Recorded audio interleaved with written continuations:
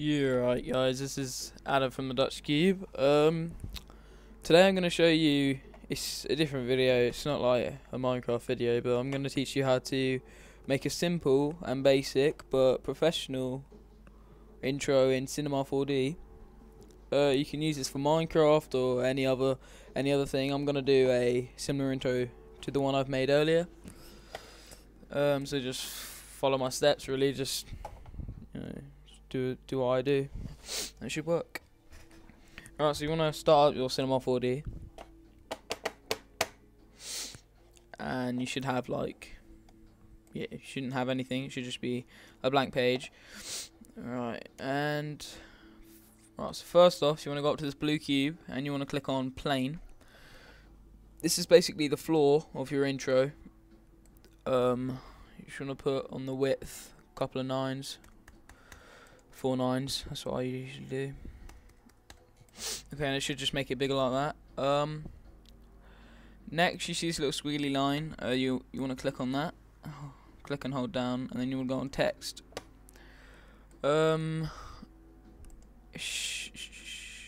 Now your text won't be 3D, but I'll show you how to make it 3D in a minute. So basically, you can type in here what you want it to say. So let's put the Dutch Cube. And then you got the little font box down here. Impact. Okay, so now you've got your text. You want to go up to this little green cube up on the top right, and then go on extrude NURBS. Click on that. Go on your text and drag it up into extrude NURBS, and you should get this 3D text. Okay, so now you've got that. You want to click on extrude NURBS, and you want to change the movement to 80 meters, and it should make it a bit longer like that. So now you've done that, you want to go on your text or extrude NURBS, press Ctrl V, but mine's not working, so you just copy and paste it. So you should end up, hang on, so you should end up with 2 of them. You want to go on your second one, and you want to change the movement to 40. Then you want to go along to caps, and you want to change both of these to fillet cap. Make sure that both of them are fillet caps. So okay, and then you want to change the radius of the second one to 10 instead of 5. And go on this little arrow, circle thing, and go to the side and drag the little blue line across and try and put it in the middle, and it should look like that. So now you can have 2 colours. This is what it will look like when you're filming so far, so it's quite cool. Right, now I've already got some materials I made earlier, but you'll have to make your own materials, and I'll show you how to do that in a minute. Okay, so I've already got materials, but to make your own materials, you just go on File, New Material, and then it'll have like colours and everything. You just got to make it. Okay, so let's make mine. Let's give it a blue and a red. Okay, so now my text is a nice blue and a red.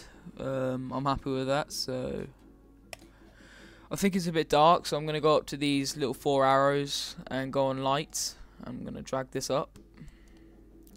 What this does, it just makes it a bit brighter. Makes the text look a bit cool as well. You can also drag it along. You can have it about there. Do that. That's quite nice.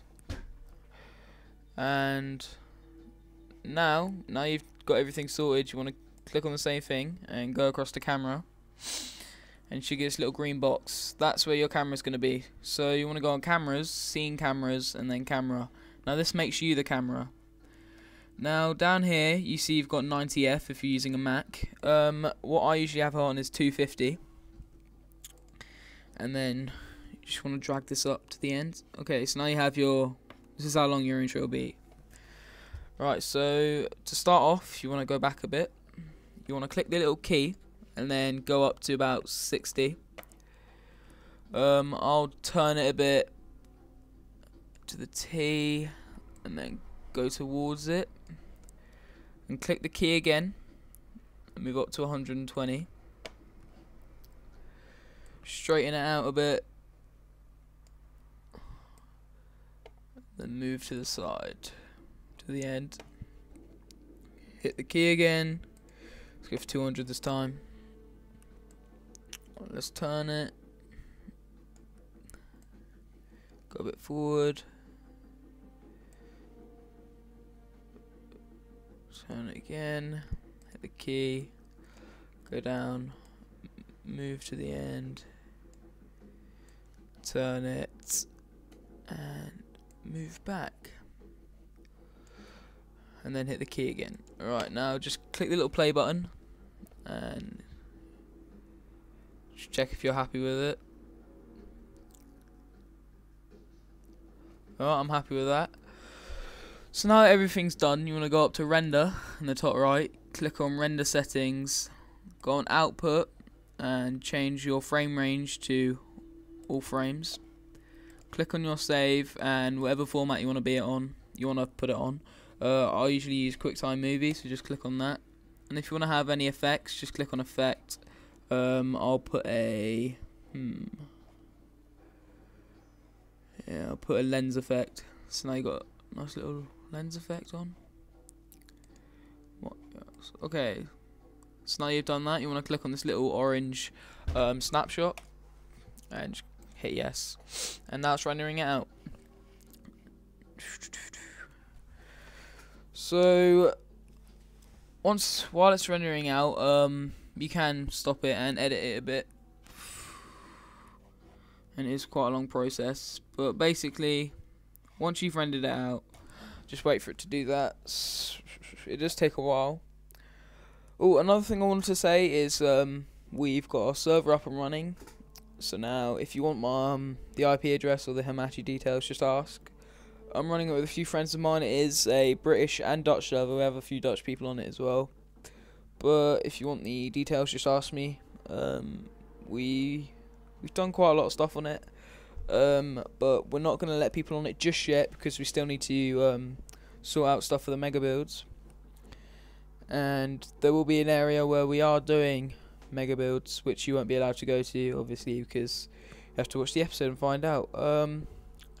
But pretty much when it's done, you just want to hit File, Save As, and there should be a little little box should come up, and you should be able. It should say